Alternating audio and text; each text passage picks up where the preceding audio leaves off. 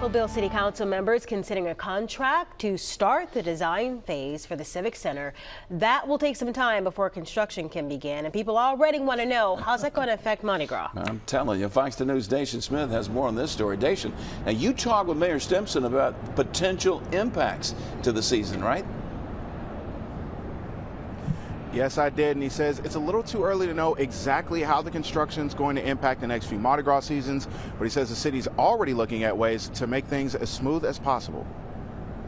Things are moving forward with upgrading the Mobile Civic Center now that the City Council is considering an almost $3 million contract to design 25 to 30% of the renovation project. The city says it hopes to have the design finished in about a year before eventually starting construction. Once that happens, some organizations won't be able to have their Mardi Gras balls there. They don't really have any viable place to go except possibly the convention center, which have totally radically changed the way they do the ball. While there's no start date yet, the city says construction could take between 18 to 24 months. Mayor Sandy Stimson says they're already looking into how to make it as least disruptive as possible. We have looked at, possibly creating other venues other than the Civic Center, to host Mardi Gras. What we'll endeavor to do is to make sure that we only touch one Mardi Gras season. With the Army Corps of Engineers building expected to break ground this month, parade goers could see impacts for this upcoming season. Wayne Dean, who is part of multiple organizations, says parking is a huge concern while most of the parking lot is fenced off. When you get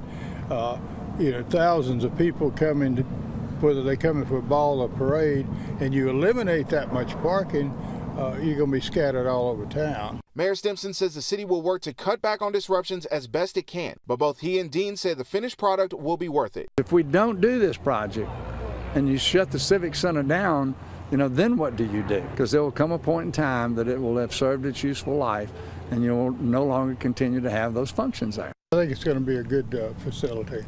I'm looking forward to it.